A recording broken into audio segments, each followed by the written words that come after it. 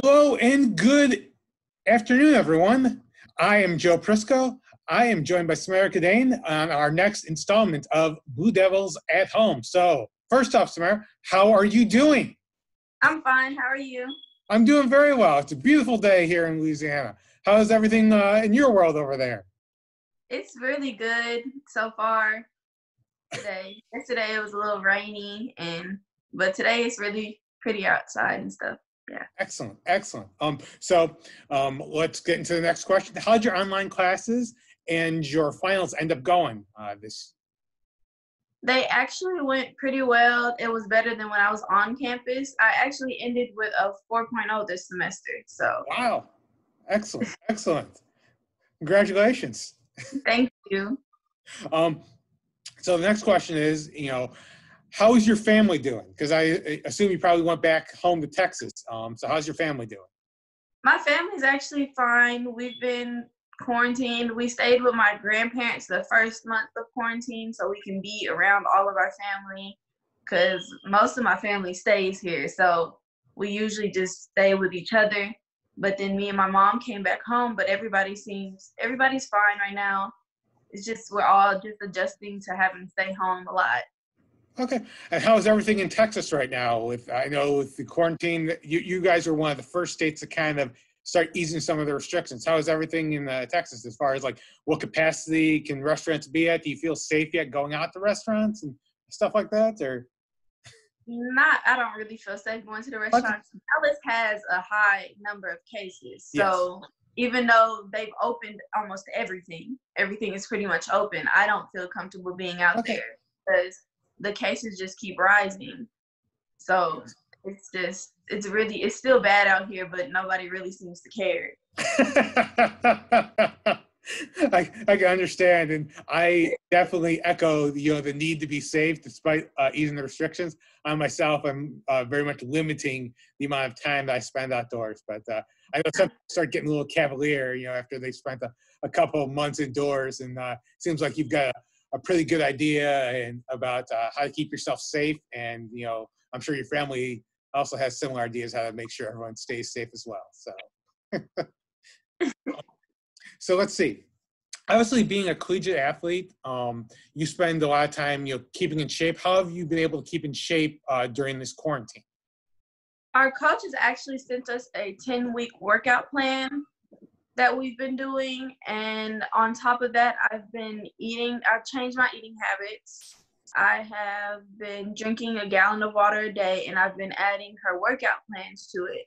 And so far, I've kept in shape very well. I've also lost, I want to say, 26 pounds since I've been home. Wow. Yes. So that's just, it's the best way I've kept in shape in my whole life. So Awesome. So let me ask you, are the workout plans, are a lot of stuff like stuff you can do indoors, or is it kind of a combination of things you can do indoors and also outdoors? it's a combination of both. It's a lot of stuff that you're supposed to do in the gym also, but I kind of just make do with what I have at Yeah. home, or I'll use alternative exercises to do in place of the ones you're supposed to do in the gym. But most of it you can do at the track, you can do inside your home. It's a mix of both. Okay, no problem. Let's see. Obviously, you've been at home for a while. You had your classes. You're doing things to keep in shape. What are some other things you've kind of gotten into during these last couple months? Not much. I can't really. I mean, there's not really much that I can do other than I work out. I play volleyball. I've been getting back into actually playing. Okay. And I stay home. Okay. Really. Have you gotten to any new TV shows, or is there any new family activities you guys have started doing since you guys have been spending time together? Not really, no. Okay. All right, no problem.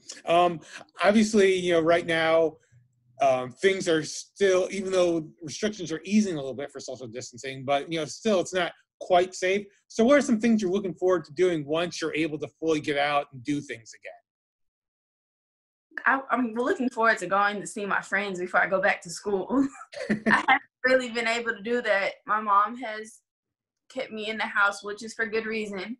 So I'm not really like mad about it, but like I kind of want to be able to go see my friends, and I just miss being out. I'm not used to being in the house all the time. I don't like it at all, but it's for good reason, because I have asthma, which means that if I caught the virus. Yeah, definitely. It'd be bad news, and it'd be much worse for you with asthma. So it's even better that you're keeping safe in the situation. So let me see. Let's get into a personal question about you. How long and when did you first start playing volleyball? Ooh. I started playing, I want to say in the 6th grade or the 7th grade. I think it was the 6th grade I started playing for rec, and then the 7th grade I tried out for my middle school team and I didn't make it, so I continued to play through recreational volleyball, and then I moved into club volleyball, and then I started playing in high school. Okay. Did you immediately fall in love with the sport, or was it a sport that kind of grew on you after a while? When I started playing, I loved it, but I was also splitting my time between basketball. Basketball was more of my main sport until I stopped playing basketball my freshman year and focused on volleyball. Okay. Yeah, my next question was what other sports you played, and obviously basketball was one of them. So you beat me to that question. Let's see. When you're looking at all schools you potentially could go to, how did you decide to attend Dillard? When I was talking to schools about volleyball, Dillard was the most interested in me for volleyball.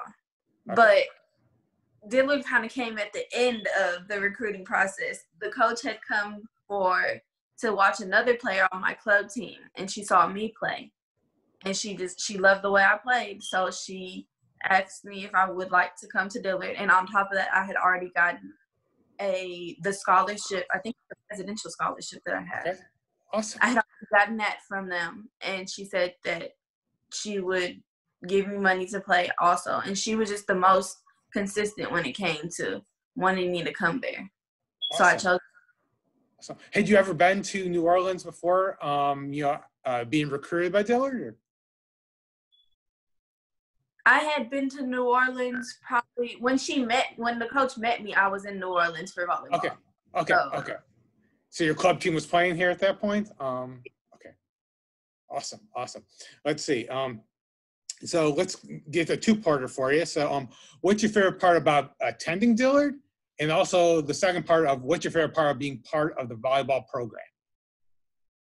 Of attending Dillard, I love that the campus is family oriented. Like everybody knows everybody, and everybody is there for everybody. I like that. I love that feeling, especially being at an HBCU and being surrounded, because I've always been at I hate this word, I can't really say, predominantly white schools. Okay. So being able to be surrounded by, like, I just love being at HBCU, and I love being surrounded by people who are very family oriented, and being a part of the volleyball team. Well, I just love volleyball in general. Okay. So being able to play, and also I've made some amazing friends off of the volleyball team. Okay. Some of my main friends from Dillard are from my teammates. So. Awesome. So obviously you're not the same person you were when you first arrived on campus. So as you kind of look inward, what are some ways you've kind of grown since arriving on the Dillard campus? I've definitely learned how to be more independent.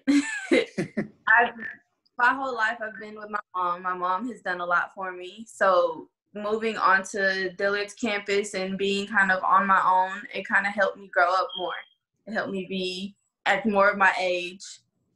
And I've definitely learned how to be more outgoing and put myself out there more instead of kind of being shy and staying to myself. And those are the two main things. I just learned how to be more grown and more outgoing with other people. Okay. Those are fantastic reasons. So we'll get into a couple of questions about some of your favorites. So do you have a favorite actor or actress? Not really, no. Wait, Michael B. Jordan. Okay, Michael B. Jordan. Okay. How about, do you have a favorite movie? Favorite movie? I have a lot of favorite movies. Okay, you can go with a couple. It just always give people the option if they want to just go with one, if they want to go with several. It's up to them. One of my favorite movies is Charlie St. Cloud. Okay. I don't know if you've seen that or not. I haven't seen that one, but what's that one about? It's about Zac Efron plays in it. It's about a boy whose little brother died, I want to say in a car crash, and Okay. he can see him. Like, he works in a graveyard and he can see him. Okay. So Got a supernatural feel to it, but yeah, I love as well.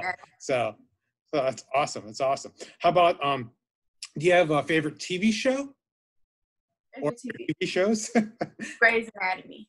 Grey's Anatomy. Okay, that's the second person I've been doing these interviews that's really liked Grey's Anatomy. Have you watched Private Practice? Because that's kind of a spin-off of Grey's Anatomy. Not yet. I haven't yet. Okay, I've heard that it's a good one too. That's what based on one of my previous interviews. They really like Private Practice. So I'm making that suggestion to you, although I haven't really seen it, off of recommendation of someone else. So, how about, do you have a favorite musical artist? Not really, no. Okay, no problem. How about favorite athlete? You said athlete? Yeah, athlete. Who's your favorite athlete of all time, either growing up or your favorite athlete now, or maybe a combination of both? My favorite athlete now is Kat Bell. She graduated from the same high school as me, and so like I didn't really have a favorite athlete until I met her when she came to practice with us. Awesome. How about this? This is going to be kind of an off-the-wall thing. So, do you have a favorite animal? Whether it's a pet, whether it's more exotic animal. Do you have a favorite type of animal? I love cats. Okay. Do you have a cat personally, or? I don't, because my mom doesn't like them. Okay. I wish but she doesn't like them. No problem. How about this one? It seems like a lot of people, they enjoy shopping. Do you have a favorite store at the mall, or a favorite store to shop at? Not really. I'm not really big on shopping. Okay, no problem. Let's see. We can get back a little into you. What has been the best class you've had so far at Dillard? Best class. Or classes, whatever ones you want to, whatever way you want to answer that. My favorite class was FYS because of my teacher, Dr. Barnes. He was probably my favorite teacher, and he just made that class I was more involved in that class because it was just easier to learn stuff from him. Yeah, he made it a fun environment to learn that sort of way. So it wasn't like he was just lecturing. It was kind of an engagement sort of opportunity? Yes. Okay, awesome. Now we're going to get into, what do you feel is the best meal on campus? The best meal? Yeah, what is your favorite meal, say, on campus? When you're eating on campus, what is your favorite meal? I like the quesadillas from the grill. Okay, awesome. Do you have a favorite off-campus meal as well?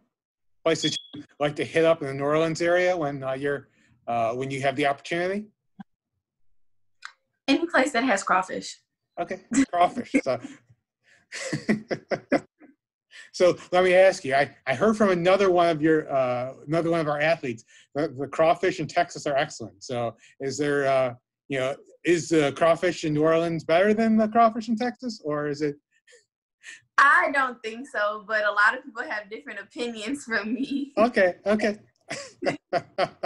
No problem. How about this? We'll get to your teammates. Who is your funniest teammate? There's a lot of them. I would say our teammates. The funniest I would say is Kennedy, but there's a lot of them. Kennedy, Cameron, Cody. They're all pretty, and Chloe, they're all pretty funny. Okay, I can go with that. How about this one? Who would you say is maybe your most organized teammate? You know, the person maybe they keep their locker immaculate no matter what. It could be you as well. Of all your teammates or all members of the volleyball team, who would you say is the most organized or the neatest? Because I know Kiavion like more than everybody else, I would say so far she's the most organized that I know. Okay, awesome. So if you had the opportunity to kind of meet any historical figure, who would you like to meet and why? Or figures? So I don't really know. I'm sorry. No problem. You know, for example, some people said that they would like to meet President Obama. Some people said they would like to meet Malcolm X. But you know, it's up to you. You know, like some people wanted to meet like Serena Williams, but it's up to you. If you don't want to meet anyone, that's fine. But that's the sort of answers we've got for that question. So I would say Martin Luther King. Okay, that's a yeah, just because of like everything that's going on right now, and kind of like he's one of the main historical figures that we've heard growing up, like throughout my whole life. That's one of the main ones that I've heard. So probably him. Okay, that's a wonderful answer. I don't think we've had that one yet, amazingly enough. So that's a great answer. How about this one? Do you have a hidden or unknown talent that maybe not a lot of people know about? I don't know if like writing counts as one. I'm actually a very good writer. That's a great talent. What Yeah. do you enjoy writing, or what's your way to communicate writing wise? Do you like to write stories or? I used to write poems. I haven't in a while, but I used to, before I came to Dillard, I used to write them a lot. Awesome. I know that Amara Edwards, she also was a poet. So I know there's things to do in campus if you ever wanted to get back into that avenue as well. Let's see. Do you have any pregame rituals? You know, anything that you do before every game, or you know, you have to put your uniform on in a certain order or anything else like that? Not really. I usually talk to my mom before every game. She kind of calms me down and takes some of the nerves away. So that's pretty much it. Okay. How about this one? You know, I know that you're in college now, but eventually when you graduate and get out into the real world, what's the thing you're looking forward to the most buying with your first paycheck? Or saving towards for your first paycheck? Probably getting my own place. Okay, that's a great answer. You know, that independence, I've heard that one a couple of times. Say you get inducted into the Hall of Fame, whether it's the Dillard Hall of Fame or whether it's your work Hall of Fame or your high school Hall of Fame. Who are some people you would thank in your Hall of Fame speech? Definitely my mother. And one of my old coaches that he still works with me today. He's been a big part of why I've been able to be a part of volleyball still. And my family. Okay. How about this one for you? What was your first ever job? I haven't had a job yet. Okay, all right, no problem. It's very sad that I haven't had a job. No, it's not. I mean, you're a collegiate athlete, so it's really hard to kind of balance time. So it's no problem at all. I know you're from Mesquite, Texas, or at least that's what's listed in your bio. So what, tell me something about Mesquite or what you're proud of, like about your hometown. Mesquite is very I don't know how to explain Mesquite. There's not really much that goes on here. Okay. So it's kind of like it's on the outside of Dallas, and it's very calm. There's not really much that happens. There's not much trouble that happens out here, and it's just like very quiet and calm out here, and I love that about it. Okay, the calmness. That's a good answer. Let's see. What's one thing that maybe you don't know how to do yet, but you definitely would like to learn to do in the future?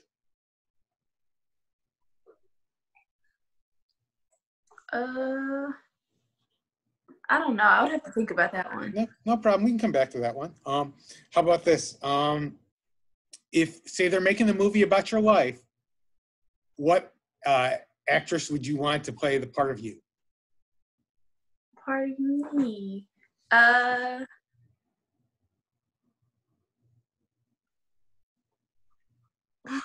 so sorry. I don't know. No, we can come back to that. It's no problem. Just getting to know you questions, so it's no worries, no pressure on you or anything else like that. So, how about this? What's one thing that people often misunderstand about you? People usually think I act very goofy, and people usually take that as me being not as smart as I am. Okay. So that's kind of something that people miss and understand about me. They don't understand that just because I act goofy, it doesn't mean that I'm not smart. Because okay, no problem. You like to kind of use humor in ways to kind of, keep everyone, calm. I definitely get behind that. So, you don't want to show off in front of everyone, right? How about this one? So, obviously you can answer yourself, but maybe who's the smartest person that you know? My mother. Your mother. Okay, awesome. Let's see. When you daydream, do you daydream more about things in the past or about things in the future? Future. More of the future. Okay. Let's see. What's one thing in your life that you could not live without? My phone. Okay. It's a good answer. Let's see. My last question to you. I know that you're listed as a psychology major. So, what would you like to do with your degree once you graduate from Dillard? What's the next step for you? I'm not really sure yet, but I have 3 plans. I either want to go into something dealing with child psychology, be either a clinical psychologist, or I had heard that I could use my psychology degree to do something like in the criminal justice area. Okay. So I want to do something for either one of those. Okay. Well, I appreciate the time and you talking to me today and giving me the opportunity to kind of get to know you a little bit better. And like I said, this is just the opportunity to kind of get to know you better, and that way, the people, Blue Devil Nation can kind of get the opportunity to kind of get on a more intimate level. So, thank you very much.